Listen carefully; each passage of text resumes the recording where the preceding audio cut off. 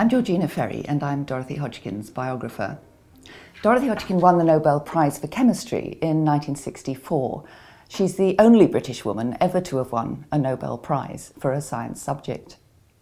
She won it for solving the structures of complicated biological molecules using a technique called X-ray crystallography. And what X-ray crystallography allows you to do is, having made a very pure crystal of the substance and fired X-rays through it, you can collect the reflections of the X-rays in such a way that, with very complicated mathematics, you can work out where the atoms are in that molecule. So you know what the molecule is like in terms of its three-dimensional arrangement. And the importance of that is that, just like the components of a jumbo jet or a Rolls-Royce or any other piece of machinery, the shape of the molecules in our bodies determines how they work. And so if you understand these three-dimensional shapes, you can design better drugs and learn a lot more about how they work.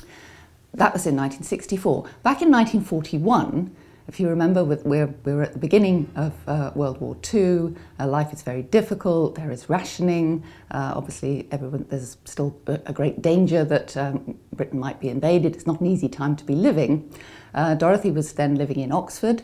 Her husband was working away from home, as he often did throughout their marriage, but they corresponded nearly every day. And one of the most striking letters that I came across when I was writing Dorothy's biography was one that she wrote in November 1941, and I've got it here. And she says, "I've just come back from visiting Chain," that's Ernst Chain, who was one of the people who was working on penicillin, and now it's 10:30 p.m. She's often writing letters late at night. And she says she's feeling disgustingly cheerful as a result of her visit, essentially because Chain's told her that they're working on penicillin, and she might be able to try and get some X-ray pictures of this. But penicillin was a new compound. It was known to be active against bacteria, so even Fleming, many years earlier, had discovered that it could kill bacteria. But people didn't know what its chemical structure was, and so Chain, who was a biochemist, was very interested in knowing what that structure was, and crystallography was the technique that might allow that to happen. So this is her being very excited about the fact she might, as she says she feels irresistibly drawn to inject myself into the situation, which I think is a lovely phrase. It just shows the kind of excitement that she had about her science. But the other thing I really love about this letter is that right at the bottom of the second page, she says, "Elizabeth in my arms.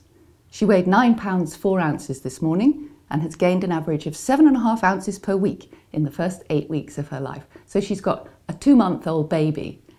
She's by herself. As I say, her husband's away from home. She had a little boy who was about 2 by that time as well. So she's got 2 small kids, and she's about to embark on the work that will ultimately win her the Nobel Prize.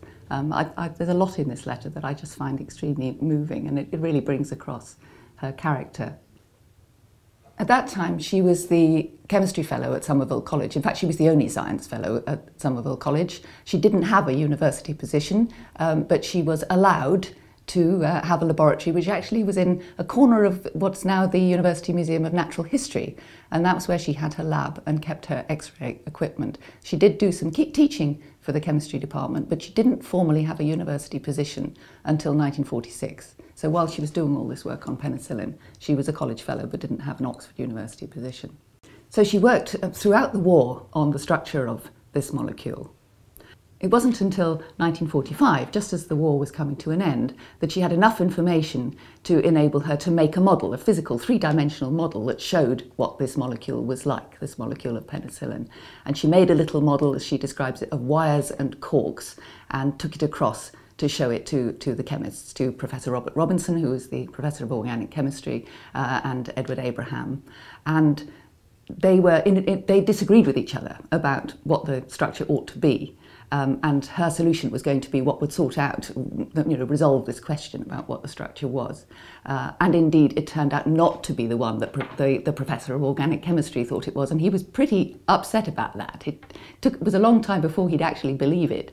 But he was, by looking at the model, which we have a photo here of a more sophisticated finished model that she subsequently made, you could see exactly what the arrangement of the atoms was.